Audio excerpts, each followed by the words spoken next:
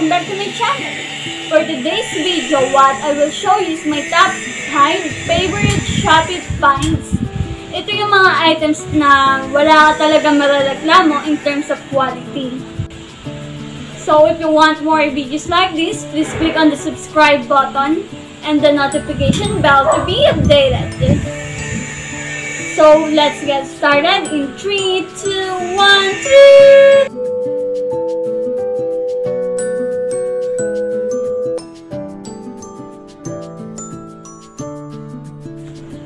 First is this organizer.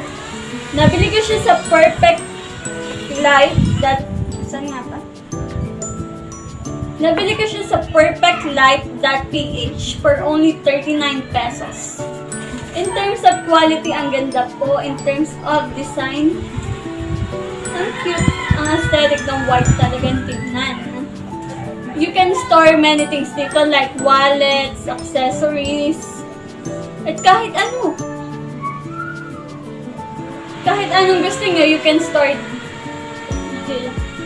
that onto this mini organizer. Next is itong wireless Bluetooth selfie stick tripod na nabili ko sa mini Shopee for around 124 pesos. Ito po siya. Monopod siya. Then, ito yung Bluetooth shutter. Pwede rin siyang i-rotate.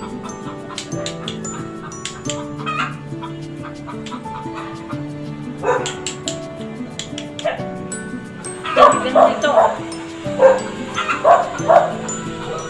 Ganda po siya kahaba. And pag gagawin naman natin ito tripod, ayun lang only downside niya.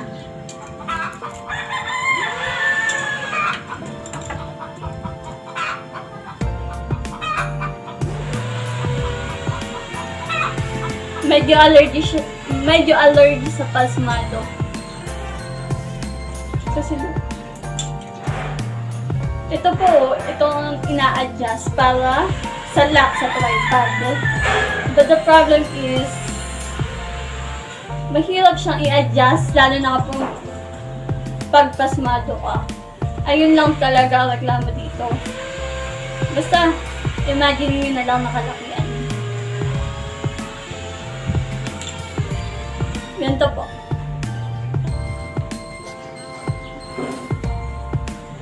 Pero okay lang naman.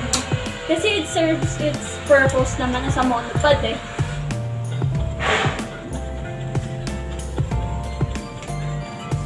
Then, ika-close nyo, ganito lang.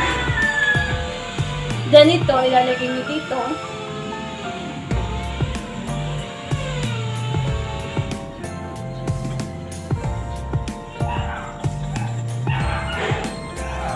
Ganyan. Ay, wait. Yan.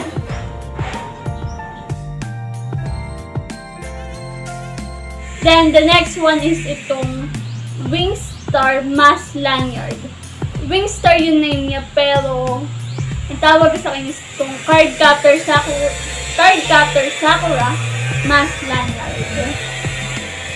Nabili ko ito sa D.4 for only 15 pesos. Ang cute kasi tingnan, lalo na I'm a huge fan of Card Captor Sakura. Diba? Ang cute. Ilalagay nyo lang dito. Next is itong Korean style plate skirt. Nabili ko ito sa CU188888 for only 98 pesos. O diba? Ang daming plate.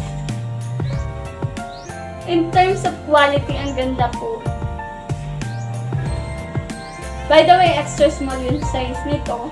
And isa sa nakaagaw pansin sa akin dito is may short siya sa loob. Medyo manipis nga lang. Pero yung quality ng palda, itong outer layer, wow! is ang kapal. Ang cute, diba? Hindi siya pang expectation versus reality. Kasi ang ganda talaga ng quality niya, oh. Lastly po is itong medium size hoodie.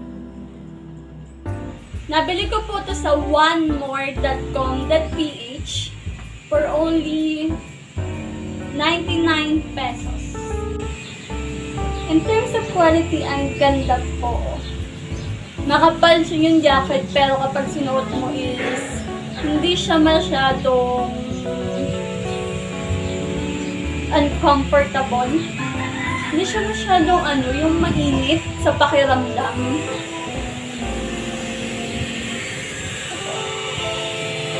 Wala din siya loose threads.